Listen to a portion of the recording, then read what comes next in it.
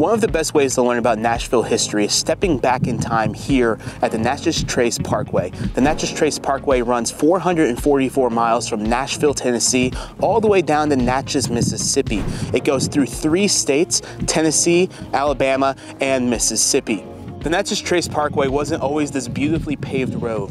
It was used by different Native American tribes found throughout the southeast United States as a primary travel route for hunting and trading. In 1801, Thomas Jefferson designated the Natchez Trace Parkway as a national postal road in between Nashville, Tennessee and Natchez, Mississippi.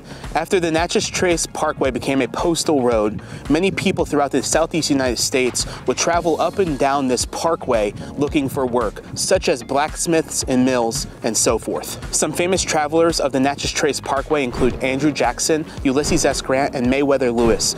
Meriwether Lewis was part of the Lewis and Clark expedition. The Natchez Trace became a parkway operated by the National Park Service in 1938. This road is one of the most traveled roads in the United States. Every year, the Natchez Trace Parkway is traveled by more than 15 million people. If you were to take this road all the way into Nashville, you end up in West Nashville near Loveless Cafe, one of the best breakfast locations in the city of Nashville. In 1766, there was a French fur trader who was traveling through this area from Quebec, and his name was Timothy de Montbriand. While traveling through this area, he noticed this area near downtown Nashville called the French Lick. The French Lick was home to a large herd of bison and many deer. So Timothy de Montbriand decided to make a home here in Nashville. He's considered Nashville's first resident. He decided to live in a cave down by the Cumberland River for 7 months, and Nashville became his permanent home in the early 1800s. Timothy used Nashville as a trading post. He traded goods and fur, and this was his central location between his New Orleans trading post and his northern trading post. There's many things named after Timothy de Montbriand here in Nashville. The street right beside me is called de Montbriand Street, and the neighborhood I'm currently standing in is called de Montbriand Hill. There's also a bed and breakfast in Berry Hill called Timothy de Montbriand House. You may be on Google Maps and it pronounces it Demon Bruin, but it's actually de Montbriand. Right behind me is the 3rd replica of Fort Nash Borough.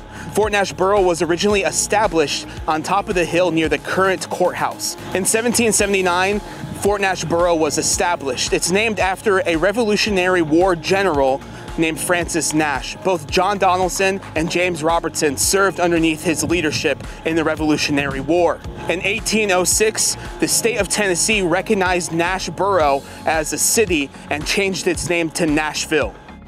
In the early 19th century, Nashville started to receive a lot of attention from travelers traveling east to west. Also in the early 1800s, the state of Tennessee was trying to find its identity. The Tennessee state capital moved around the state a few times and finally settled in Nashville in 1843. Right behind me is the beautiful Tennessee state capitol that started construction in 1845 and finished in 1859. Let's go back in time a little bit to the early 1820s. We had a citizen of Nashville, Andrew Jackson, run for president of the United States. If you want to learn more about the life and presidency of Andrew Jackson, you can visit his home in Hermitage, Tennessee. James K. Polk and his wife Sarah are also buried here on the Tennessee State Capitol grounds. He actually died a few months after his presidency. He was president from 1845 to 1849, and he was the 11th president of the United States. During his presidency, he was known for acquiring a lot of land throughout the United States. His body has been moved several times since his passing, and the local controversy now is his family down in Columbia, Tennessee want to move James K. Polk and his wife Sarah back down to Columbia, Tennessee. In the 1850s, Nashville became the hub of the Southeast for major train companies. One of the major companies was the Louisville-Nashville train line. Due to the number of train lines coming into the city of Nashville, there was a lot of storehouses and warehouses built for commerce here in the Southeast United States. All of these train lines were a major factor for the development after the Civil War for the city of Nashville. The train lines became a contributing factor to the growth of Nashville due to the amount of cargo and passengers traveling through the city. Nashville was one of the most significant cities during the Civil War, and the reason for that is because of the train lines and the infrastructure that the city had. The city of Nashville fell to the Union Army in 1862, and they built this fort right behind me called Fort Negley. This was the primary defense line for the city of Nashville. There were different lines of defense throughout the city of Nashville, but this was the main fort.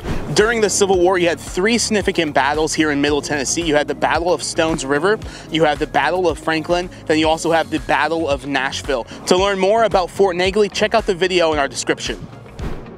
The beautiful building behind me is called the Parthenon.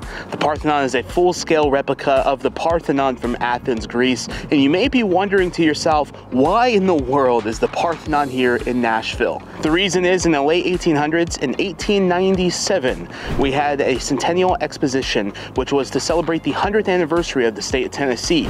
The state of Tennessee became the 16th state in 1896, but we were a year late because we were drinking a little bit too much whiskey. So we celebrated our 100th anniversary in 1897, and they shut this entire park down and they built different world wonders at this park. You can learn all about those world wonders and how this park was built by visiting the museum inside of the Parthenon. During that time, over 2 million people from around the world came and visited Nashville. Right behind me is one of the most historic hotels found in the state of Tennessee. This is the Hermitage Hotel. This played a very important role in the women's suffrage movement in the early 1900s. Both the parties that were for and against the passing of the 19th Amendment had their headquarters stationed in this hotel. Tennessee played a significant role in the ratification of the 19th Amendment. The state of Tennessee was the 36th state to say yes to the 19th Amendment, allowing the right for women to vote. I'm standing at the corner of 3rd and Union, and in the late 1800s, this area was known as the financial district of downtown Nashville. These banks behind me played a significant role in the growth of downtown Nashville and the financial district here. When they were transporting gold in the early 1900s, they would either use the tunnels underneath us or the roads behind me to get the gold into downtown. During the 1930s and 1940s, the city of Nashville gained the nickname Wall Street of the South, and that's due to all of the banks moving from the north into the south. Also during that time, the population grew by 100,000 people. The primary nickname for the city of Nashville is Music City, and there's two reasons for that. The first being the Fisk Jubilee Singers were over in England in the late 1800s singing for Queen Victoria. It is rumored that Queen Victoria wrote in her diary, "They must come from a music city."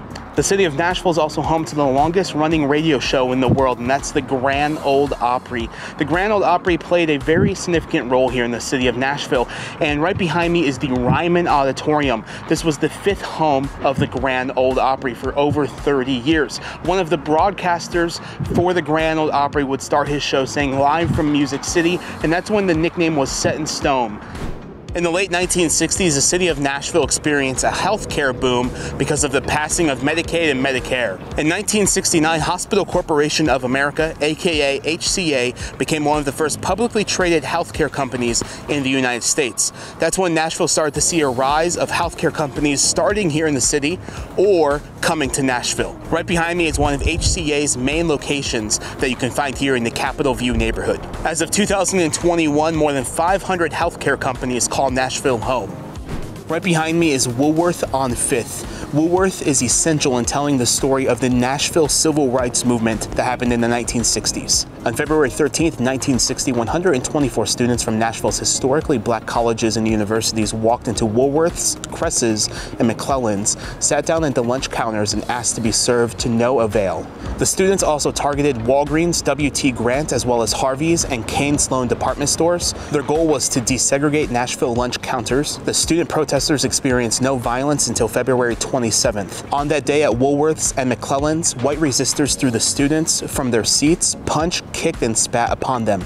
Nashville police only arrested the student protesters.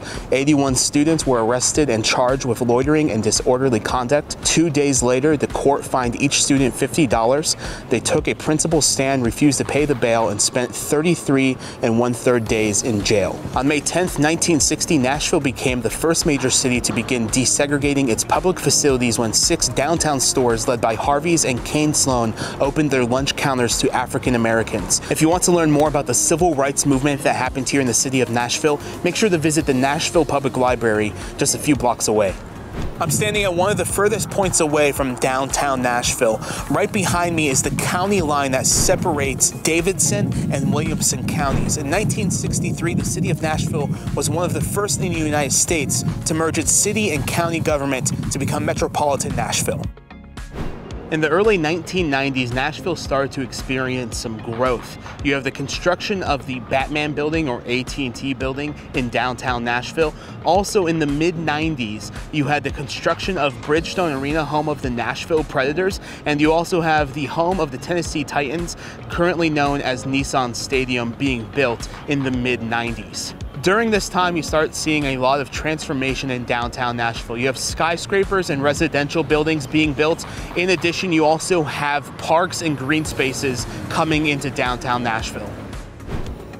Right behind me is a neighborhood in downtown Nashville called Sobro. Sobro means south of Broadway. The first skyscraper developed in the Sobro neighborhood was the Pinnacle building. If you look past the construction of the Four Seasons Hotel, it's that skyscraper right behind that construction site. The Pinnacle building was completed in 2010. Let's fast forward a few years to 2013.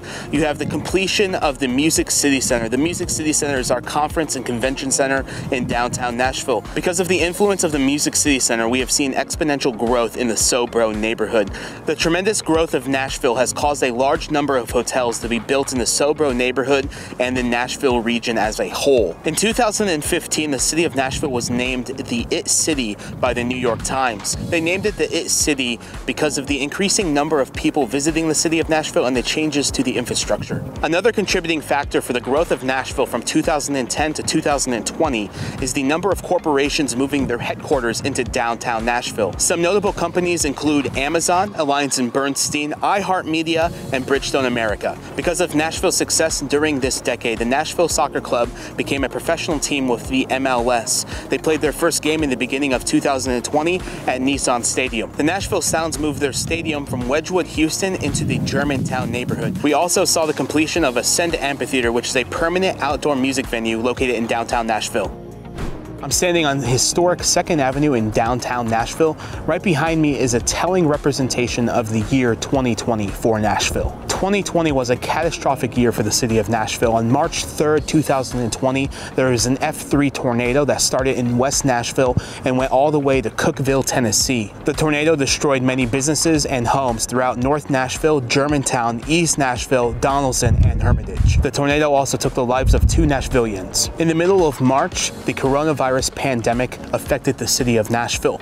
Many businesses were closed due to the lockdowns and restrictions placed on them, and 476 Nashvillians lost their life due to COVID-19 in 2020. During 2020, 2nd Avenue experienced 2 different tragedies. The first was toward the end of May when rioters walked down 2nd Avenue, looted and destroyed many businesses. Also on Christmas Day of 2020, a bomb destroyed most of the city block behind me. Hopefully you learned a little bit more about Nashville's incredible history and how this city came to be what it is. I wonder what's in store for Nashville's future. Maybe it's this big development behind me. I'm Stuart Deming for XPLR.NASH. Make sure to go follow us on Instagram at XPLR.NASH. If you want to learn more about Nashville in person, come take a tour with us. Thank you for exploring with us.